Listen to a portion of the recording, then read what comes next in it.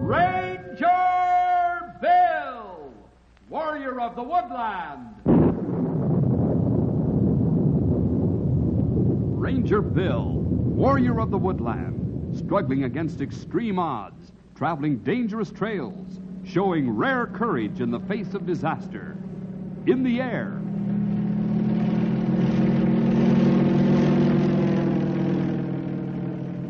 On horseback.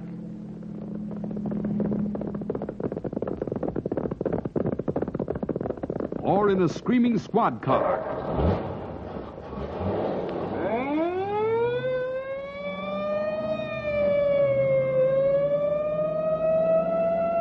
Ranger Bill, his mind alert, a ready smile, unswerving, loyal to his mission.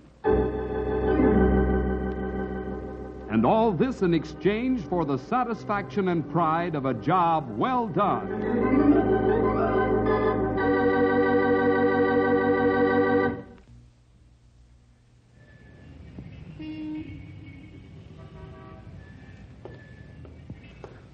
Boy, I wonder how Bill'd go for the idea.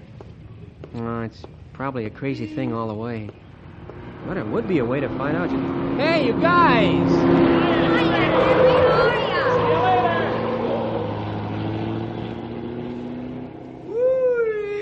I thought I'd been sent for that time. Stumpy, what are you doing here? I was out on an errand for Bill.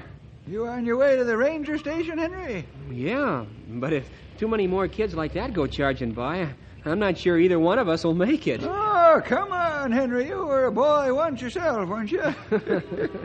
I still am. But I sure don't speed around like that. Think you mind having your own automobile? I don't think I would. Well, you gotta be careful, young feller. It's real easy to blow off about something wrong that other folks do, especially when you ain't had the opportunity to do it yourself. I guess so. Well, come on. We'll be wondering what's keeping us.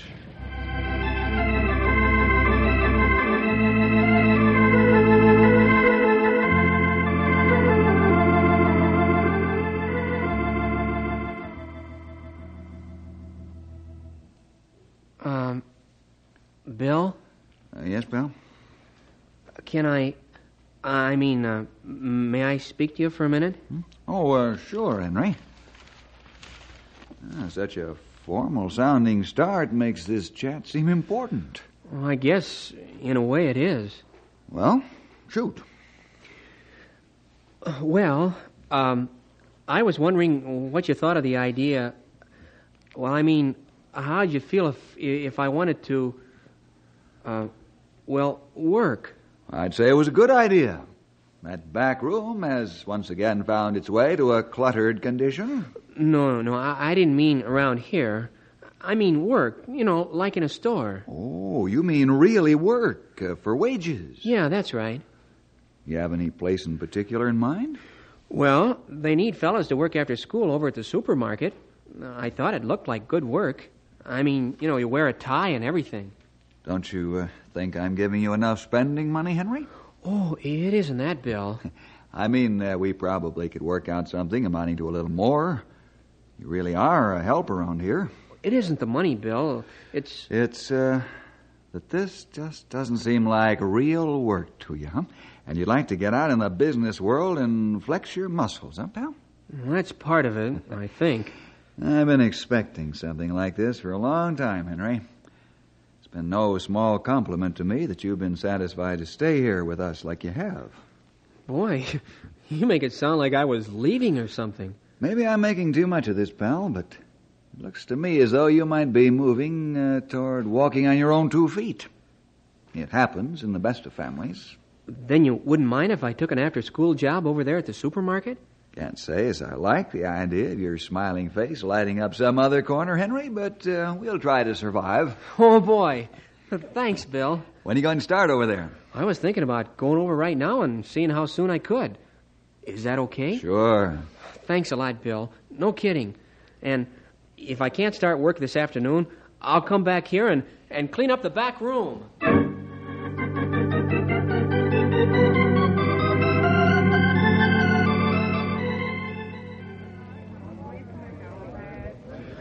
Okay, Scott. Now, you wear this name tag at all times. Here, pin it on your apron. Yes, sir. You'll be working, let's see, I'll put you with Green, putting up stock. He's over in housewares. I don't know where that is, sir. Well, that's another thing. You'd better start right away getting an idea where things are. The customers expect you to know. Now, Green can show you how we go about putting up stock. Just go up this aisle here to the meats. Housewares are 3 aisles to the left. Any questions? Not yet, Mr. West. Fine. Now, let's get to it. Yes, sir. Young man, Yes, ma'am? would you be kind enough to tell me where the paraffin is? I've been sent up and down in every aisle in this store. I'm awfully sorry. I just started working here this minute. Well, you do have it here. I've bought it before. We might, but I just don't know where it would be. Well, what do you mean you might? I told you. I bought it here before. I know you have it. It's right... Oh, dear. Ma'am? Well, I was just about to tell you where it was. I remember now. Thank you. Oh, sure.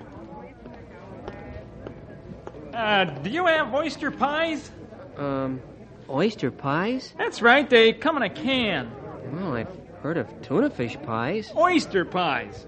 The wife and I had some when we were east this summer. Man, are they good. Well, I don't know if we have them or not.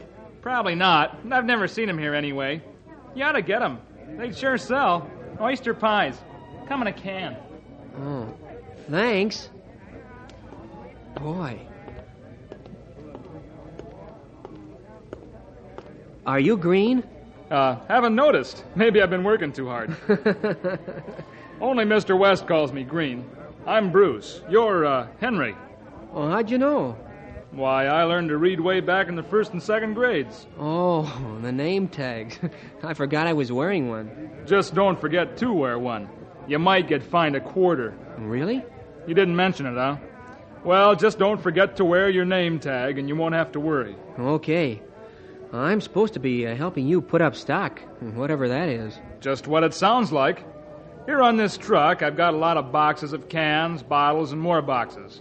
Up there on the shelves, we have big empty spaces. Need I say more? I get the idea. Just keep your eyes out for anything that might put up in the wrong place. Pete, back in the back room, he didn't learn to read way back in the first and second grades. Okay.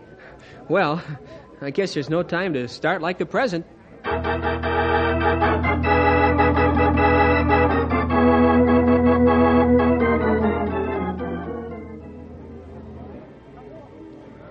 Scott, Oh, yes, sir?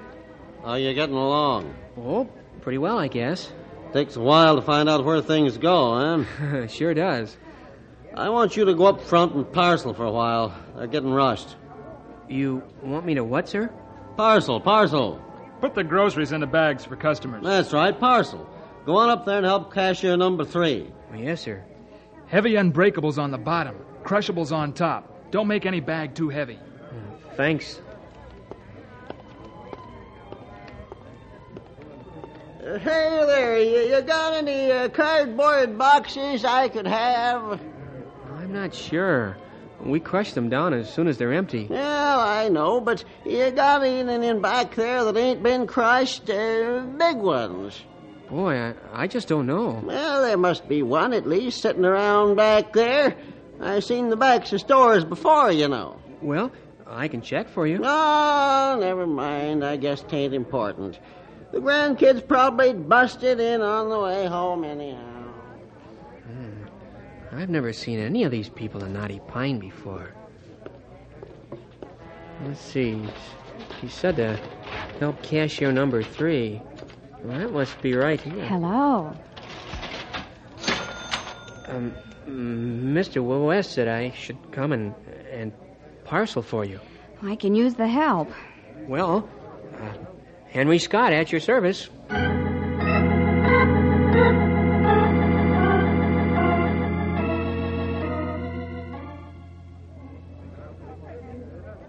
Looks like the crowd is pretty well thinned out. Thanks to your help, Henry.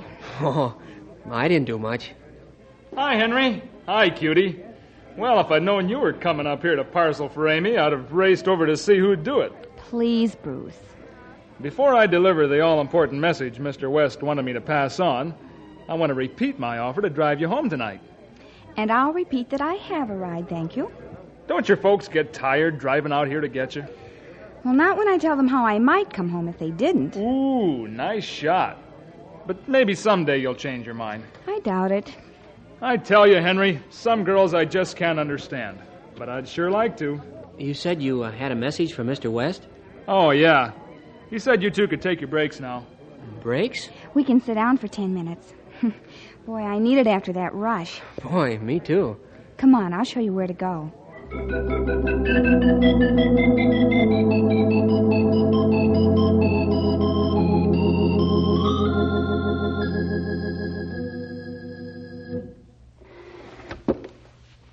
Oh, my tired feet. Hey, it's even quiet up here. You're nice, you know, Henry. Hmm? Oh, the way you pushed my chair in just now. You aren't full of wisecracks like that Bruce. Well, everybody's different. That's what they say, but I don't believe it. Our family just moved into Knotty Pine last month. I didn't think I'd seen you around. And already there have been lots of fellas, both here and at school, that remind me of the goons back in Clinton. They all think they're just what I've been looking for. And that the shadier their remark can be, the more it will impress me.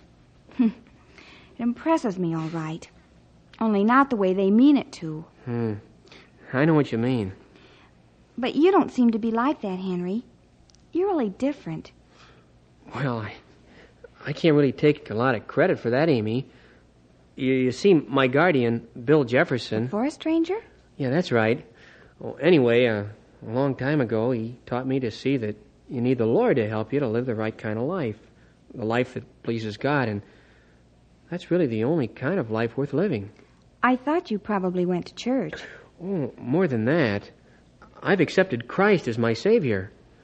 He's the one who's really responsible for any good things you see in me. Well, I think it's a good thing for kids our age to go to church. Doesn't matter what kind of church, but it sure is important that you go. I know what you mean about it helping you. You realize that, well, you aren't the biggest thing around. Oh, I think it does matter what church you go to. After all, some churches don't give you the straight story. I mean about sin and Jesus dying for us all. My dad says that as long as a person believes in God, they're all right. And I agree with him. I think that's why I liked you right away, Henry. When somebody believes in God, I think you can tell.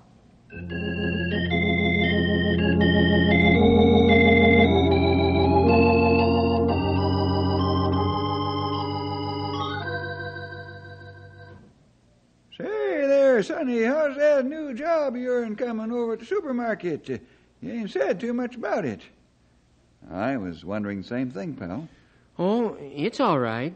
It really keeps you busy. All those cans. Is there something bothering you about the job, Henry? No, not about the job. Looks to me like something's been on your mind for a good while, Henry. Want to talk about it, pal? Oh, I don't know. It's just a crazy thing, I guess. Well, for being something crazy, it sure got you tongue-tied. Bill, what does the Bible say about Christians, well, going with non-Christians? I wondered if that was it. The cute cashier there at the store? Well, she's really a nice girl, Bill. She likes a lot of the same things that I do, and she's not loud or, fast. She's really a nice girl. But she isn't a Christian. That's the problem, isn't it, Henry? I just don't know what to think. Well, let's take a look at God's Word, shall we? It's a pretty good thing to do.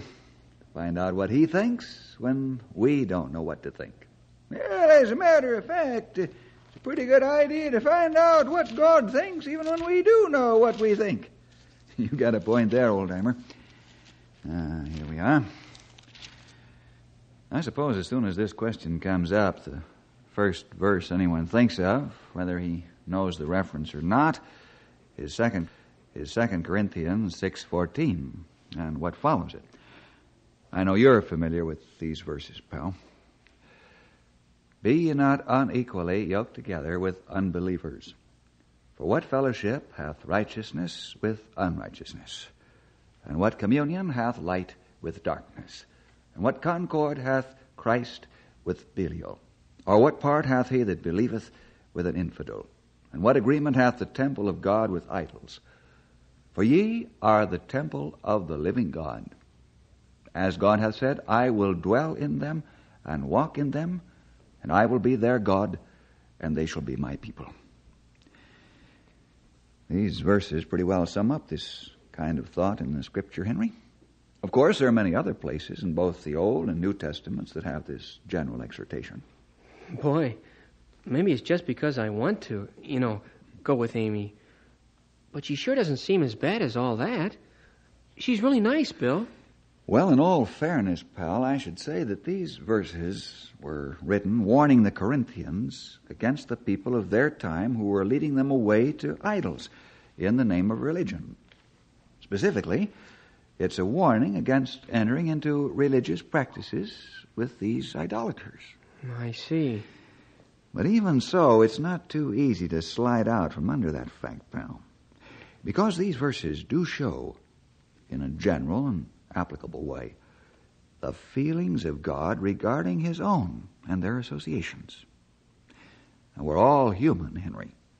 And if we like someone, the way you like Amy, and we want that person to like us, the things we can't see, the things of the Spirit, are very apt to be put aside for the things we can see. It's so easy to deny Christ in many little ways, seemingly harmless ways, things that gain us the friendship of some people. But the minute we deny him in any way at all, we're placing some other God before him, and we become idolaters. And once that happens, pal, this verse is completely applicable to us. But does it have to be that way, Bill? Can't it just as easily work out so that we lead the unbeliever to know Christ? Yes, it can, pal. And I'd be the last to say it couldn't. But that takes sticking to your purpose. Now, there's a great deal of difference between wanting a person to like you and wanting him or her to like Jesus Christ. See what I mean? So let's sum up what seems to be God's thinking on this. Certainly marriage with an unbeliever is warned against, but that's not what you're concerned about. And if we were to take the extreme view of this verse, we couldn't do anything at all, run a ranger station, play on a school team, anything as long as there were unbelievers associated with the activity. What it seems to be is this. Our association with the non-believer shouldn't be one which would lead us away from Christ. When that begins to happen, we should immediately turn away from it, hard as that may be. On the other hand, our association should be one which will show the one outside of God that he's exactly that, outside of God, and that he's in need of God's gift of salvation for himself. That's the way it looks to me, Henry. Boy, so here I am. Either I can make a positive stand for Christ with Amy, or I shouldn't even be getting interested in her. That's pretty hard, isn't it? Sounds like what we were talking about a couple of days ago, Henry. What? About how easy it is to give advice and make decisions that don't really hold our interest. When we're face to face with something that's downright meaningful, like you just said, it's pretty hard.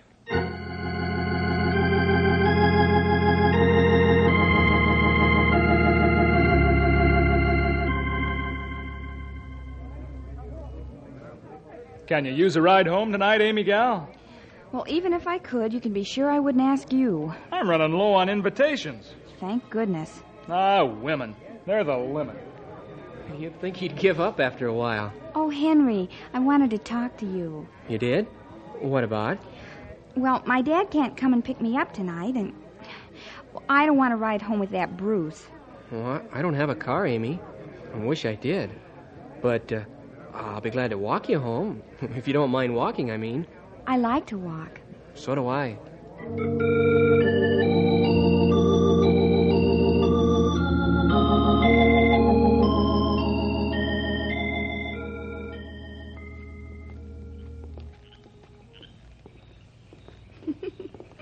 That look on Bruce's face. Yeah, it was really funny. Hey, what's so hot about walking with Henry? I got a whole car to sit in. That's pretty good. Well, here we are. Won't you come in for a minute, Henry? I'd like you to meet my mother. Well, okay, if it isn't too late. Good.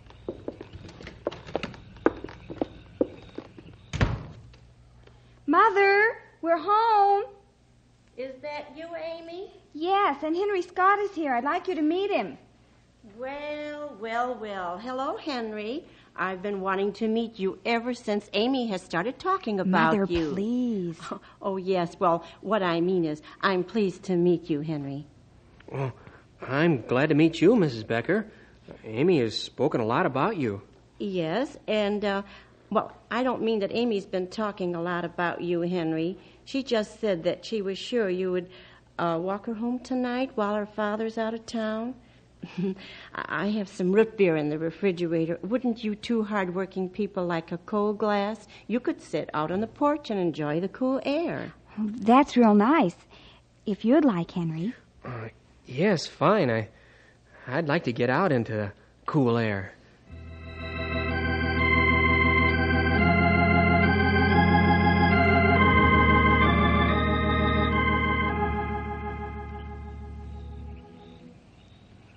You really live on a quiet street. I can't even hear any traffic. I like it a lot. Me too. It's almost like being in the woods. You must know a lot about the woods, being raised by a ranger. I guess I couldn't help but learn about it.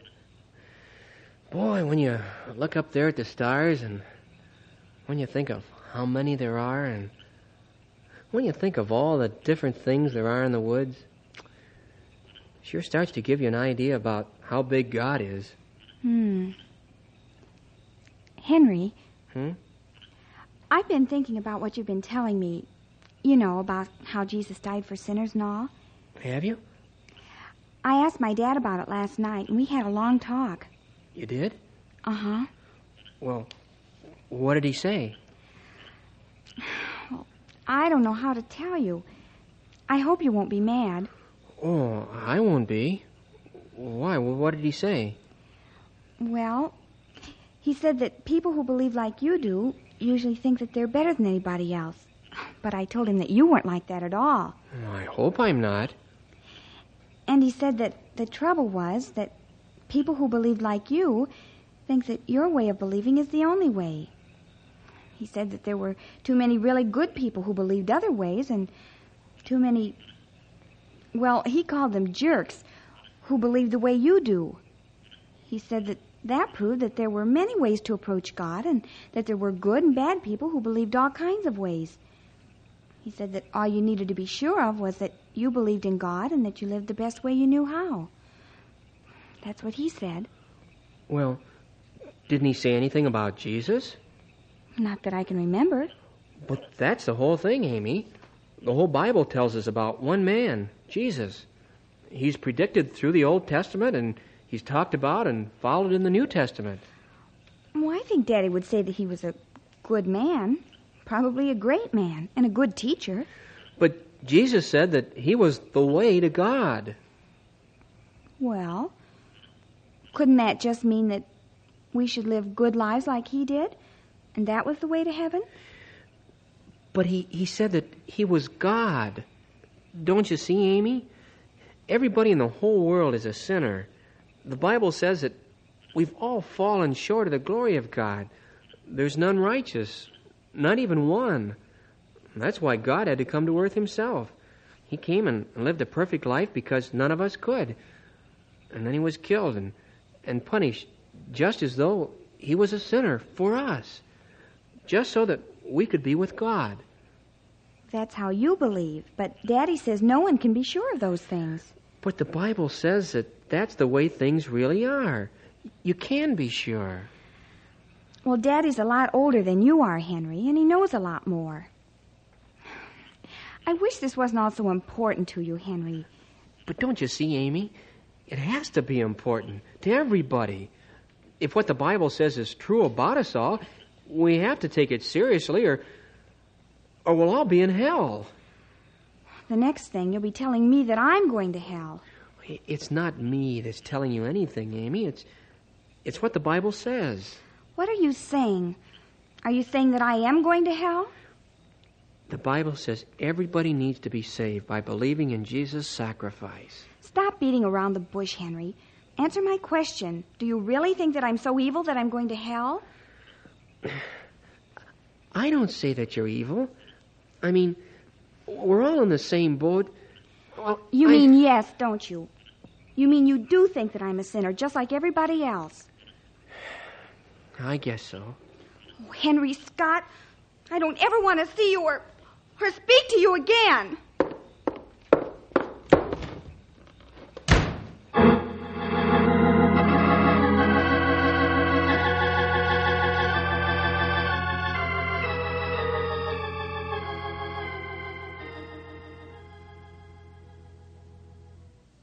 And that was that. Well, young feller, I'd say you've been through the mill. But what could I have said differently? I tried to tell her that everyone was a sinner in God's sight. From what you've told us, pal, there really wasn't very much more you could have said. She just wouldn't listen. Of course she wouldn't, Henry.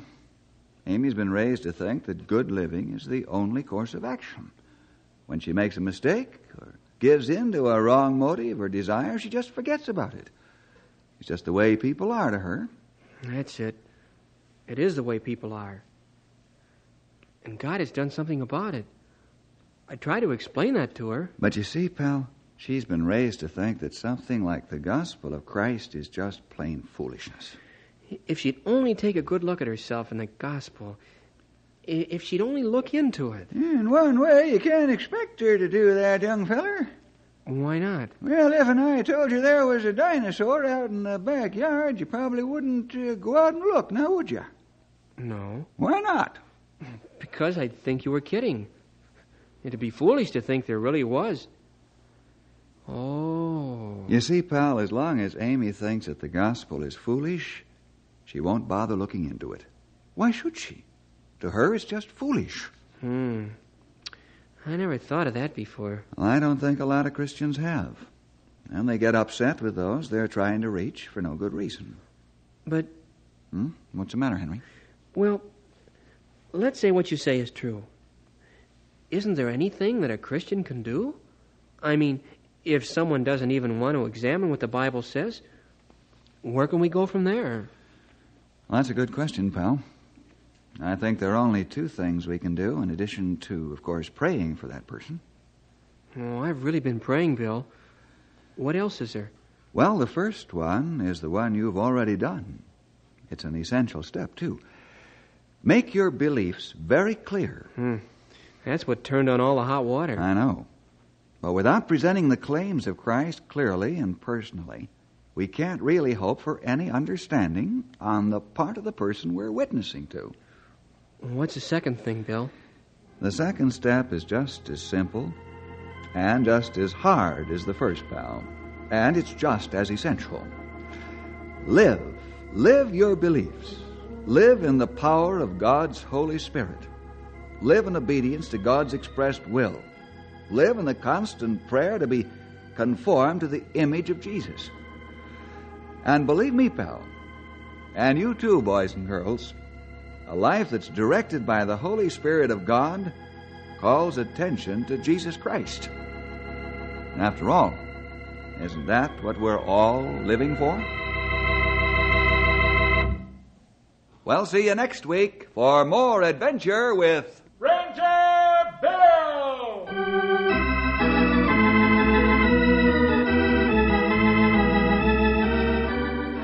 Ranger Bill was produced in the radio studios of the Moody Bible Institute in Chicago.